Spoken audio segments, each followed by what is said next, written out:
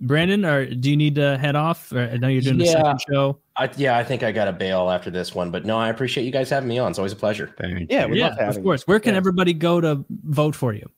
Well, apparently now it's different than usual. Now it's BrandonHerreraForCongress.com is where you can find me.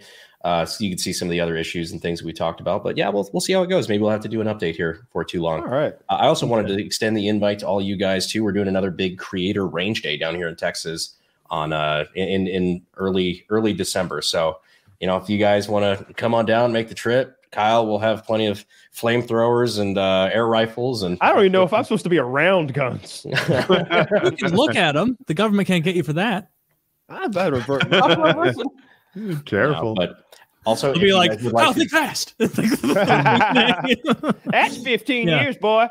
But also, if any of you guys would like to come down or do the Unsubscribed podcast, we'd be more than happy to have you guys. Cool, thank you. I'm definitely down. That sounds like fun. The first actual hunting I ever did when I was very young was with a 20 gauge with my grandpa on his farm, and it was rabbit hunting. And so we were hunting these hares, not cute little rabbits. They were kind of cute. They were still rabbits, but they're like big wild ones. And he was, that's a great mug, Serenity Now. And this rabbit was running across the field, and my grandpa didn't even have a gun. He was taking us out to show us. And so I got my little 20 gauge up on my 6-year-old shoulder, however old I was, and then tracked it, shot it, and I knew it hit because I heard the noise of it hitting and the rabbit making noise.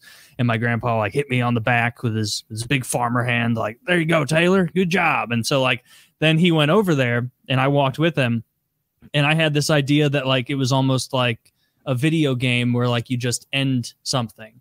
It's just it's shot, it's dead. Obviously the bullets went in, the shell, the BBs went in, and I had shot it on the back hind quarter, kind of above it, and it had broken its spine. And so it was crawling with its little front paws. And my grandpa, he had done it 10,000 times, just not missing a beat, just walked over and right in front of me, grabbed it by its barely hanging on lower legs, and then took the butt of my 20 gauge and just went whack, and just smacked it right in the back of the skull because it was hanging down. Killed it right away, if I recall. I try not to recall that. But yeah, I remember oh man, this is real. This is real hunting. I hunted after that a number of times, but he fucked my youngest brother up and scared him out of hunting entirely, because he went out there and gave my brother a 22, and he was probably 6 years old also. And they're just walking around in the woods, and he was like, hey, there's a squirrel up there on that branch, get him. And so my youngest brother shot the squirrel, and apparently one shot killed it, just dropped down. And I guess my brother didn't fully internalize what it meant to shoot something with a gun, because he was inconsolable that he had killed a squirrel. Really? Never wanted to hunt again. Man, ever. Childhood me was ruthless. I'm much more tenderhearted now than childhood me. How old is your brother? He's 7 years younger than me.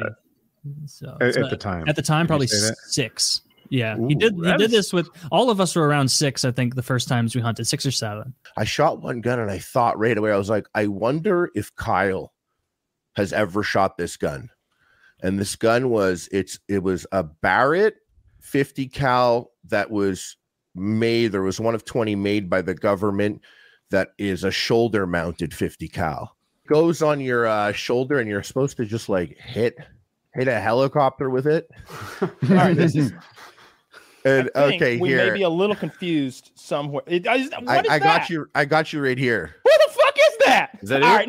No. I was very confused because I didn't know such a thing existed. Who is shooting at helicopters with a 50 BMG? Who was this made for? What's a 50? What's a 50 BMG? That's a 50. The caliber. Let's take out a helicopter. It's the kind of bullet that it shoots. I mean, anything will take out a helicopter if you hit the guy flying it. What is this for? Well, but Kyle, as you know, here I sent these 50 I cals this. are kind of for taking out equipment.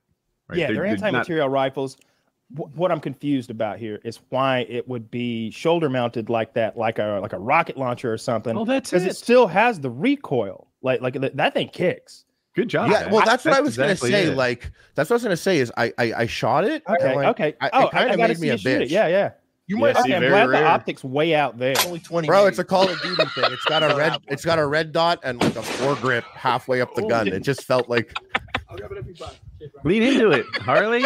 I know. I shoot it like a bitch. Bro, your face right.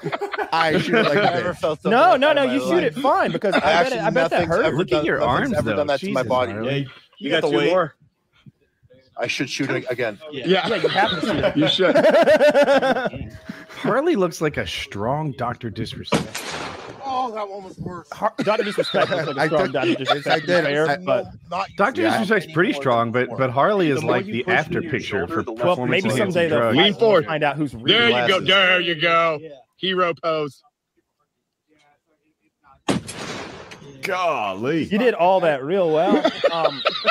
I've never seen that, never heard of that. Don't know why that exists. That's crazy. When you showed me the picture, I thought it was a joke gun. Clearly, it has a purpose because they built it.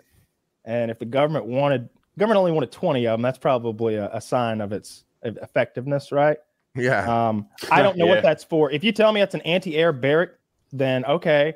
But it just seems like such a piece of shit that nobody would ever want to haul that out. So I was watching your. I really enjoyed. By the way, I saw a couple more though. The AR guy versus AK guy. It's like watching. Sorry to hear that. It's like getting really into a subreddit on a niche hobby that you don't get yet, and like after you get to like page 3, you're like, I get the jokes. Like, Right. Like I get what's happening. Like I watched the first episode and I'm like, okay, I get it. So like AR guys wear scarves and like talk about stats, and AK guys are like, let's go shoot things for cheap and have fun. And like this was just total impulse purchase like thought. I just started looking right after watching that video. I'm like, what kind of AK could I buy if I really want an AK? And so I wanted to ask you, I don't have an AK. If I wanted to buy one, what kind? Where do I look? Treat it like I don't know a thing. So American stuff is usually pretty shit. Like not American built stuff, but like American fully made here. They cut a lot of corners. They do a lot of casting, a lot of just really dog shit manufacturing because they're like, oh, it's cheap Russian shit, whatever. The Russians and the Soviets took that shit very seriously. Like they have very high end like forgings and it's very strong metal and everything. And without getting too technical, like a lot of the overseas stuff, like Arsenal, very good brand. Arsenal, Bulgaria, Saigas, all the Russian shit's really, really good. Then you get American shit, which is like, oh, it'll detonate after 2,000 rounds if you're using hot ammo. It's like, yeah, that's not awesome. That's been. I bought an American AK. I didn't know any better. Oh, it is, and I know